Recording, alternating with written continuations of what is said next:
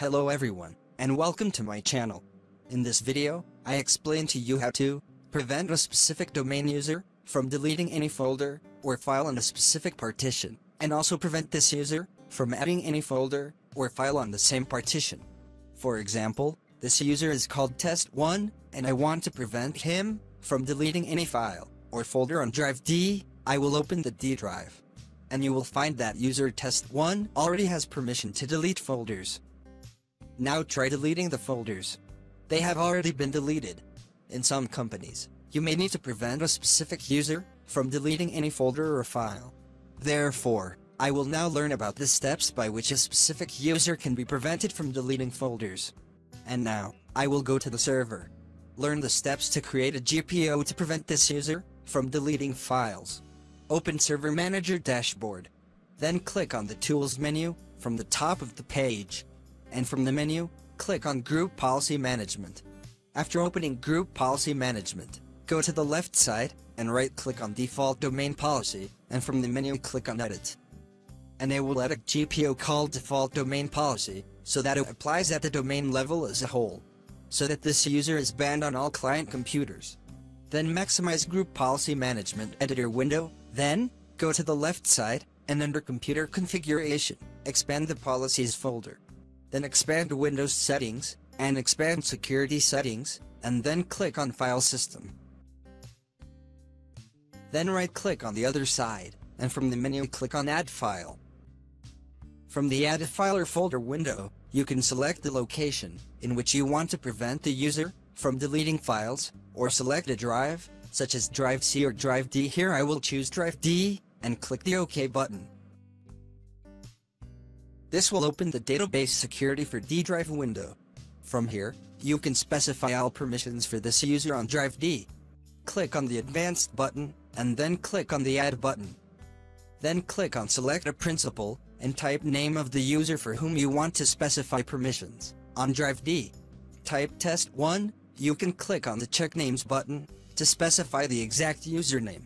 After selecting the user, click Show Advanced Permissions to view all available permissions. Then at the top, click on the drop-down menu in front of the type, and select Any. Then from Advanced Permissions, remove all permissions for this user, except for the Delete permission, and the Delete Subfolders and Files permission.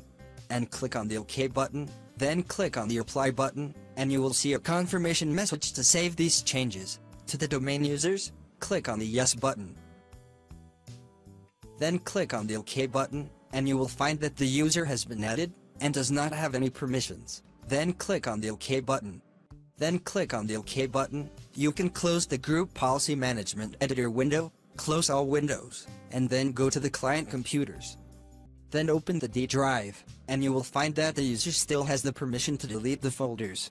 You can now update the group policy via the command, or restart the computer.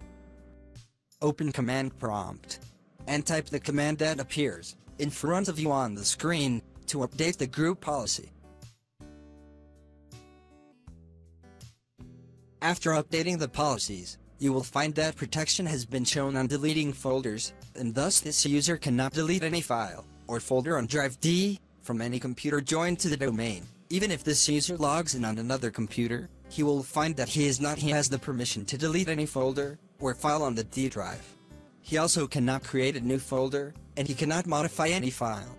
And if you want to return the permissions for this user again, go to the server again, and right-click on the default domain policy, and from the menu, click on Edit.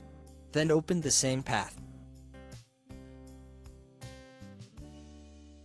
And then right-click on the D drive that was added, and from the menu click on Properties. Then click on the Edit Security button, then select the user called test1, and from the permissions, select Full Control to allow him all the permissions again, if you want that. And click on the OK button to save the changes, and then go to the client's computer again. You will find that the user still cannot delete folders.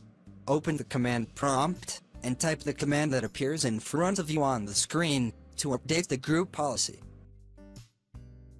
After updating the policies, you will find that the user's permissions are as they were, and he has delete permissions for folders and files. I hope the video is useful to you, and thank you for watching. And I also hope to subscribe to my channel. Thank you all.